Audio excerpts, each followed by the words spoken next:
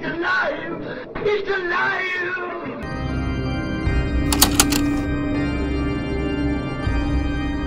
Trick or treat, bub. Hey everyone, this is Digital Charcuterie. Thanks for stopping by. Happy Halloween. Hope you're having a great day. I thought with it being Halloween, I would talk about a Marvel movie special presentation that I really enjoyed. You wanna see this, darling? Why I liked it, and I want to know what you guys think about it in the comments down below. We're talking about Werewolf by Night. I really enjoyed it. I didn't know what to make of it. I didn't know too much about Werewolf by Night, just a little things here and there from the comics, but not too in depth on the character. When I was a kid, I really loved the Universal Monster stuff though, and I loved especially Abbott and Costello in the Universal Monsters.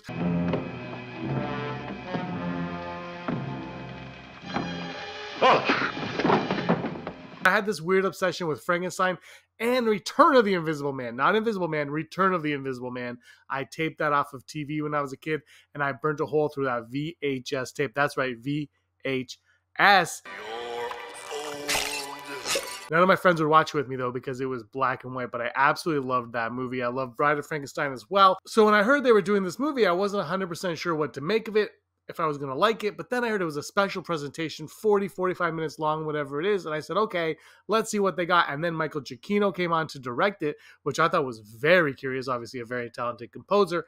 This is a movie that I've said before, but it's a movie truly that I've been wanting to make since I was 10 years old. But how is this going to translate, and how connected to the MCU was it going to be? And I was very relieved when I watched it. Again, I didn't know what to expect from it, and I felt like it really drew from those Universal classic horror monster movies that I really enjoyed growing up, and it took me right back to that. And the connections to the MCU were minimal at most, if any. And then, of course, we got into color with Somewhere Over the Rainbow at the very end, and I thought it was a very good movie. And one thing that I really liked about it was a special presentation. It's a Halloween special, clearly. And so it could be a Halloween special like we had when I was a kid that you can watch every year, which we don't get much of anymore.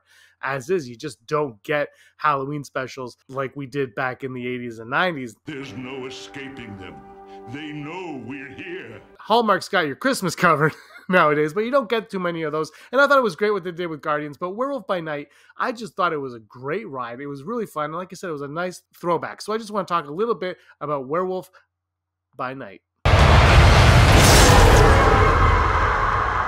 Werewolf by Night follows the mysterious supernatural story of Jack Russell, a monster hunter with a dark secret set in a shadowy world filled with creatures. The special begins with the death of Ulysses Bloodstone, a legendary monster hunter whose powerful artifact, the Bloodstone, is the most coveted object among hunters. Ulysses' death sets off a gruesome competition among a group of elite monster hunters, each seeking to claim the Bloodstone and its immense powers. The hunters among them, Jack Russell and Elsa Bloodstone, the estranged daughter of Ulysses, gather at the Bloodstone Manor, a Gothic estate steeped in eerie history and dark secrets. Ulysses' widow, Verussa Bloodstone, reveals the purpose of their meeting. They must hunt a monster within the grounds of the estate. Whoever defeats it wins the Bloodstone, inheriting the power and status it bestows upon its wielder. Jack, however, is not what he seems. He harbors a dangerous curse. He's a werewolf, concealing his true identity from the others. Unlike many of the hunters, Jack's mission is to protect monsters rather than kill them. His goal is to free the creature revealed to be the monstrous Man-Thing, captured for the ritual hunt. Jack and Man-Thing share a unique bond, and Jack's journey unfolds as he navigates between the human instincts and his primal werewolf side, all while trying to save his monstrous friend. Elsa, initially estranged from her family and opposed to the monster hunting legacy, teams up with Jack when she realizes his true nature. Together, they face off against the other hunters in a thrilling game of survival where every turn in the maze-like estate reveals more horrors as they fend off hunters. The only weapons permitted tonight have been placed throughout the garden. Jack's werewolf curse finally emerges, transforming him into a savage beast under the influence of the Bloodstone. The climactic scenes show Jack in his full werewolf form, unleashing a terrifying force upon the hunters, and ultimately he and Elsa manage to escape with Man-Thing, forging an unlikely alliance between a werewolf, a reluctant monster hunter, and a swamp creature. Their journey hints at a larger world of supernatural characters within the Marvel Universe, opening up the MCU to darker, horror-inspired storylines. Werewolf by Night, Marvel takes viewers into a new realm where fear, alliances, and monstrous secrets come alive, bridging horror and humanity in an unforgettable tale that leaves us asking where Jack, Elsa, and Man-Thing will end up next. Like I said, I really enjoyed this movie. I thought it was a fun ride. For as short as it was, it felt almost feature length, but not like in a negative way, like, oh, it drags on. Like, it keeps going. The pace is very good. And it is a throwback. If you enjoy it, it is very much a throwback. And I do think that of all the Marvel stuff that has come out, of all the Marvel films, TV specials, and whatnot, that there are a couple also, but this is one of Marvel's masterpieces. Directed by Michael Giacchino, this Halloween special plunges into horror, paying an authentic homage to the classic Universal monster films of the 1930s and 40s, like Frankenstein and the Wolfman. Its stark black and white visuals and old-school practical effects summon the eerie magic of vintage cinema, yet bring a fresh and immersive horror experience that's like nothing else in the Marvel Cinematic Universe.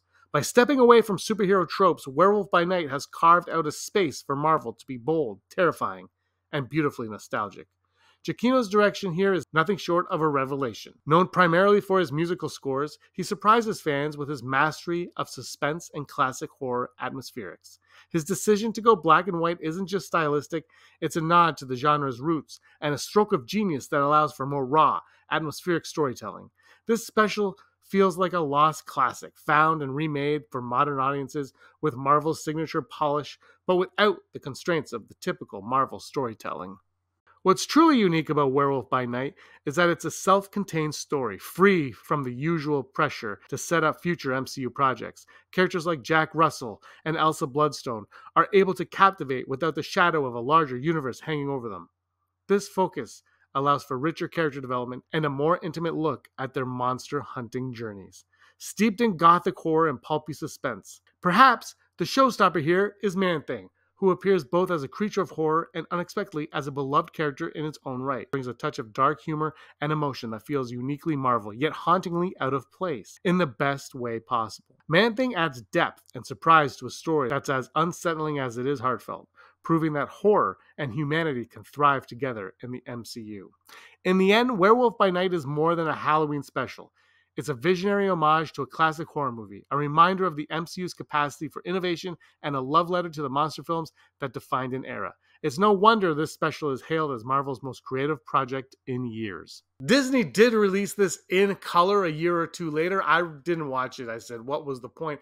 I love the black and white look of it. I thought it felt classic. It felt unique. It felt original. It felt like a Halloween must-watch every year, an annual viewing to say the least, and I really enjoy it. And after I've done this, I'm going to go watch it because it's that time of year and I feel like it. And I can't wait to see where these characters go. I don't need them teaming up, but there is a rumor that Midnight Suns is coming. I would love to see them play a part in there. I'm a big Blade fan as well. Can't wait to see if Blade ever gets on his feet. We'll be doing some videos on Blade in the coming days, weeks, months, years, future decades. Who knows? Coming up, but I can't wait. Let me know what you guys think again in the comments down below. Did you like Werewolf by Night, or was it not your cup of tea? Because it's definitely not for everybody. Thanks for watching, everybody. Happy Halloween. May you be the master of your own universe.